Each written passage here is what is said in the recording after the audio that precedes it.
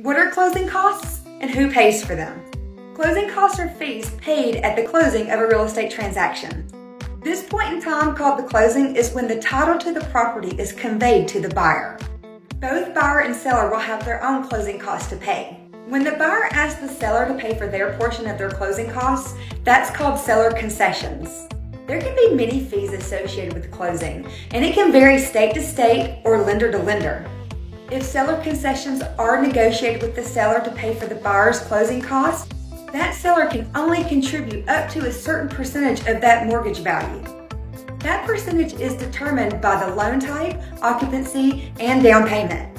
A few fees for the seller's closing costs can include agent commission, transfer taxes, title insurance, prorated property taxes, HOA fees, seller attorney fees, and any escrowed money promised to the buyer.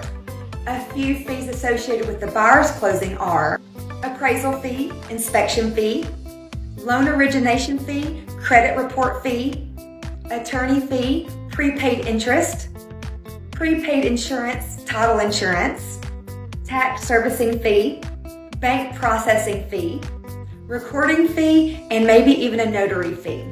These are just a few examples. There may be other fees associated with the closing as well. Closing costs are due at the closing after both parties have signed all documents. If you would like a breakdown of all your fees, please reach out to the lender, title company, or closing attorney.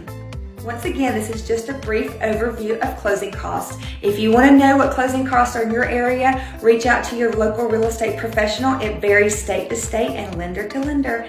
I hope this helps, and I hope you're informed.